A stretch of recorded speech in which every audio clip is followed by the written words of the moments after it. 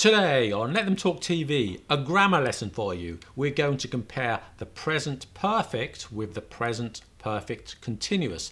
These two tenses are often confused. I'm going to go through an explanation of the grammar, and then with the help of John from English with Monty, we're going to look at some examples and some common mistakes in the context of a real conversation. Are you ready? Let's go. The present perfect is actually a past tense. We use it to talk about completed actions that occurred at a non-specified time in the past. So for example, I've read Harry Potter. Don't say when. I've read it. We've met before. We also use the present perfect with unfinished actions that started in the past that continue up until the present. So for example, we've known each other for a long time. I've had this phone for 1 year. The present perfect continuous we also use for actions that started in the past and are still continuing in the present. So for example, she's been playing video games for hours. I've been trying to find the answer for 20 minutes and I still don't know. And we also use it for recently completed actions that have a consequence on the present, sometimes to give explanations as to why things are how they are. So let's have a look at an example of that. I'm exhausted because I've been working all day. Her hair is wet because it's been raining. The children have mud on their clothes. Why? Well, they've been playing in the garden. There are some verbs that don't use or rarely use the present perfect continuous. And in order to understand this, we need to look at the two types of verbs we use in English. And these are stative verbs and action verbs. Stative verbs are verbs of states, feelings, senses, and emotions. So for example, like, love, hate, know, have, belong. These verbs are rarely used in the continuous form. I say rarely because you might find some exceptions. So an example of a stative verb is to know. I have known John for a long time. I have been knowing John? No. I've liked ice cream since I was a young child. I've been liking? No. This land has belonged to our family for generations. Action verbs can take the present perfect continuous, though they don't always. Now, here's some examples. I've been writing this thesis for 6 weeks and I still haven't finished. I've been digging a hole in the garden for the last hour. I've been watching TV all evening.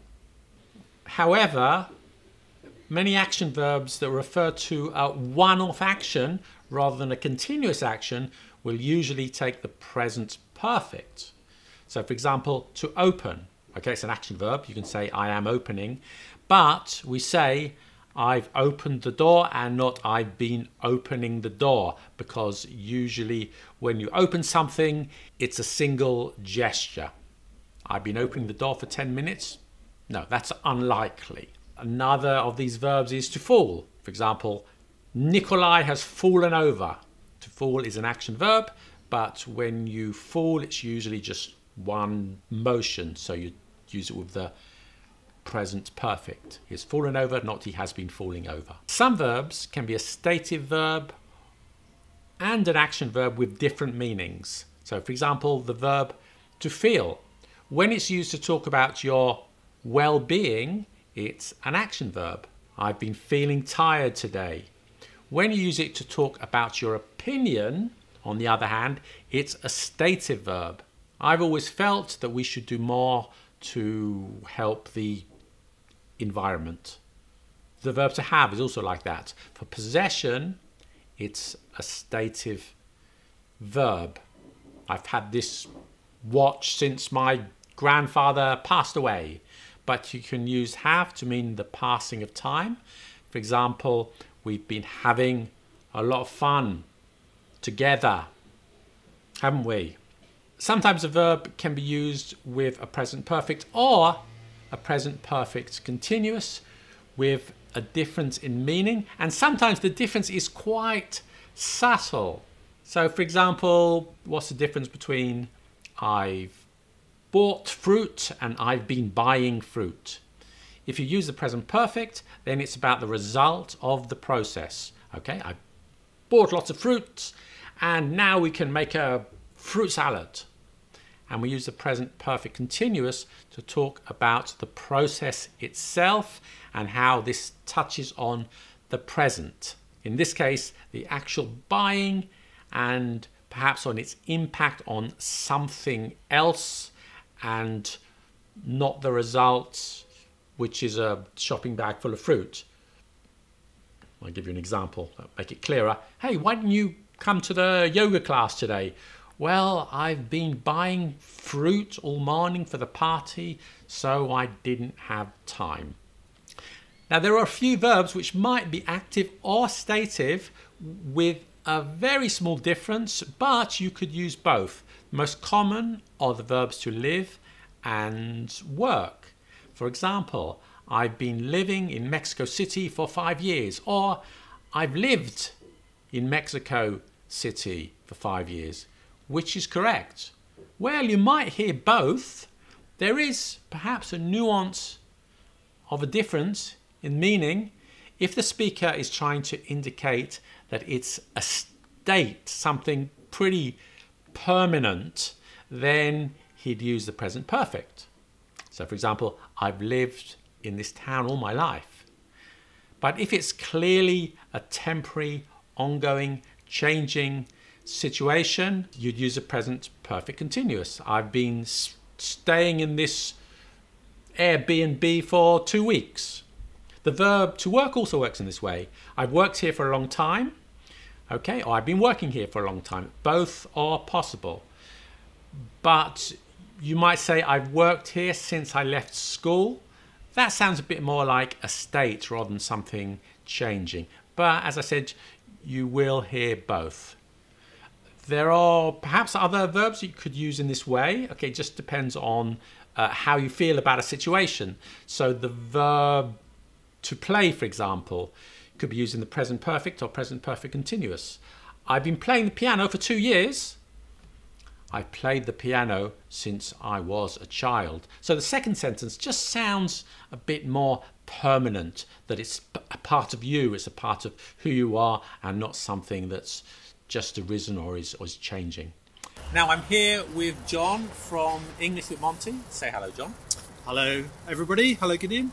Hi, and we're going to look at the difference between the present perfect and the present perfect continuous, and we're going to look at some questions. My first question is for you. Okay. What's the difference between I have cleaned my room and I've been cleaning my room? Ooh, so I would say I have cleaned my room as something that's just recently finished, just recently happened. Yeah. And you could say I've been cleaning my room like you're dead tired and you're like, I've been cleaning my room. Why are you so tired, John? You've been cleaning I've your been room. cleaning my room. It's such a weird example because you never clean your room. So How do you know? I've seen it. Okay. So it's like, oh, I cleaned my room. Ta-da! Ta-da! Oh, I've been cleaning my room all day. I'm exhausted. Exactly like that. So you've got a question for me? I have got a question for you. So, have you seen Penelope? Yeah. Or have you been seeing Penelope? That's interesting because here the verb see has different meanings if it's used as a stative verb or it's used as an action verb. And I've seen Penelope. Yeah, she's just over there. I've just seen Penelope. She was walking out the post office. Yeah. She was buying a stamp. People buy stamps anymore. Just one stamp. And if you use see in the continuous sense, it means that you are having a relationship with that person. Mm-hmm. So I've been seeing Penelope for 6 months. Means we've been dating for 6 months. Okay. Okay. That's quite an important difference, though, isn't it? It is, isn't it? Like Because that. I think there are just a few verbs which have a different meaning if they're used in the continuous or in the or as a stated verb. That's one of them. I couldn't say I've been seeing this film. You can't say things No, like that, can you? no. I've been seeing my coffee a long time. No, that wouldn't work. It doesn't work. It only works in a relationship sense. I think doesn't so. it, in this one. Yeah. Okay. Okay, next one. If I say, John, have you drunk coffee? And John, have you been drinking coffee? Mm-hmm. What will be the difference?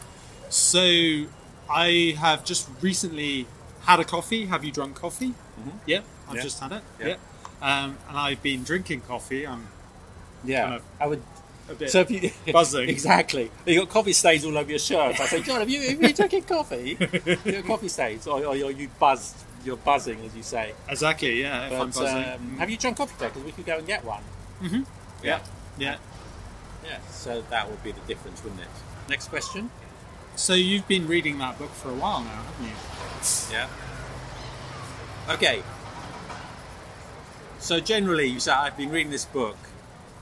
You haven't finished it. I've read the book means you finished the book.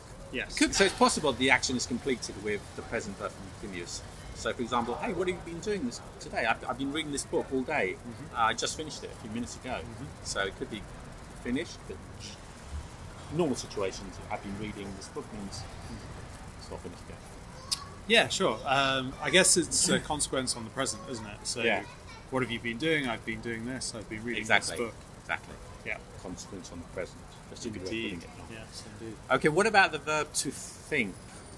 I've thought and I've been thinking, because they have slightly different meanings in the continuous and present perfect. They do, yeah. So, I have been thinking about buying a motorhome. Is that right? Yeah. Is that right? Yeah. Travelling around the British Isles in my motorhome Nice. with my dog, Archibald. Felix. Archibald. Okay. Archibald. No, Felix. He died. Okay. Yeah. And I have often thought that Yeah. dogs make very good companions. Okay. Good example. Yeah. So, being thinking is about an idea Mm-hmm. that you have, and have thought is about a belief, isn't it? Yes, it is. Yeah. So I've been thinking about buying some. I've been thinking about changing my job. Thinking about, so it's an idea. You've been thinking for about change. changing your job. So I've been thinking about stopping making videos of you. Oh, okay. That might be a otherwise, good idea. otherwise Might I'm be a good fine. idea. I'm fine. But I've often thought that you're a good guest on these Thank you. these videos. I've often thought you're a good host. Okay. Yeah. John. Okay. I've seen that you have a language book in your bag. Have you been learning Portuguese?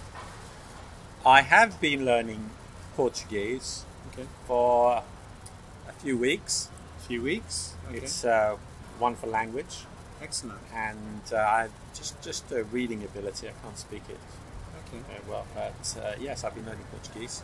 So I think if you're learning something and it's not finished and continuing, use the present perfect continuous. I think that's what you're trying to say, isn't it? That's what I'm trying to say. Yes.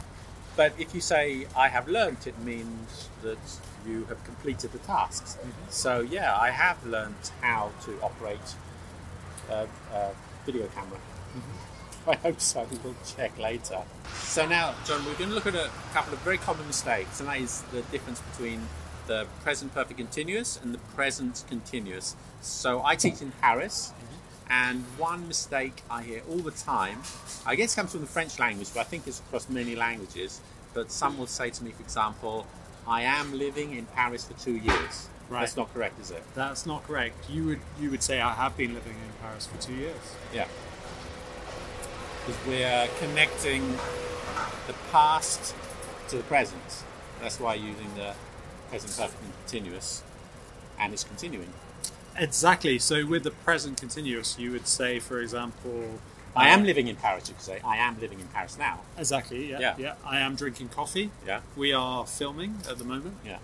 Or also, we could use it with the future, couldn't we? We're meeting for coffee tomorrow. Yeah, exactly. So, yeah. And the other mistake, which is basically the same thing, but just to...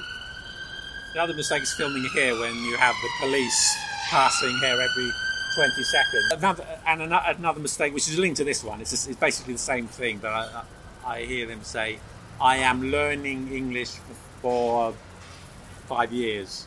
Mm-hmm. That's not right. It's not right. No, I have been learning for 5 years. For the same reason, isn't it? Yeah. So, I waited for the bus since 1 hour. Is that correct?